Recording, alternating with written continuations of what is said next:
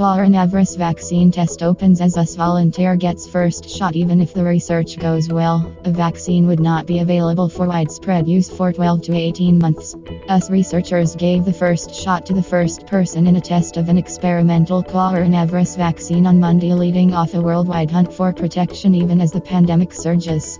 With a careful jab in a healthy volunteer's arm, scientists at the Kaiser Permanente Washington Research Institute in Seattle begin an anxiously awaited first-stage study of a potential COVID-19 vaccine developed in record time after the new virus exploded from China and fanned across the globe.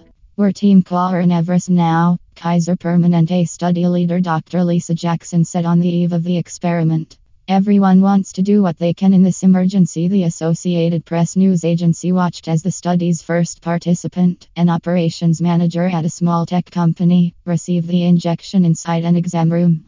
Several others were next in line for a test that will ultimately give 45 volunteers 2 doses, a month apart. We all feel so helpless. This is an amazing opportunity for me to do something, said Jennifer Huller, 43, of Seattle. She's the mother of 2 teenagers and they think it's cool that she's taking part in the study. Monday's milestone marked just the beginning of a series of studies in people needed to prove whether the shots are safe and could work. Even if the research goes well, a vaccine would not be available for widespread use for 12 to 18 months, said Dr. Anthony Fauci of the US National Institutes of Health. That is still important if the virus becomes a long-term threat.